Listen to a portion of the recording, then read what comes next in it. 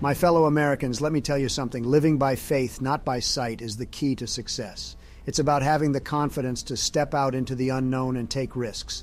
You can't always see the path in front of you, but you have to trust that it's there. That's what faith is all about. Now, some people might try to tell you that you need to rely on logic and reason. But let me ask you, where has that gotten us? We need to have faith in something greater than ourselves, whether it's in God, in the American dream, or in our own abilities. We need to have faith. So let me tell you, living by faith, not by sight, is not just a phrase, it's a way of life. It's about taking bold action and not being afraid to fail. So let's all have faith in ourselves and in our country. Together we can accomplish anything. God bless America.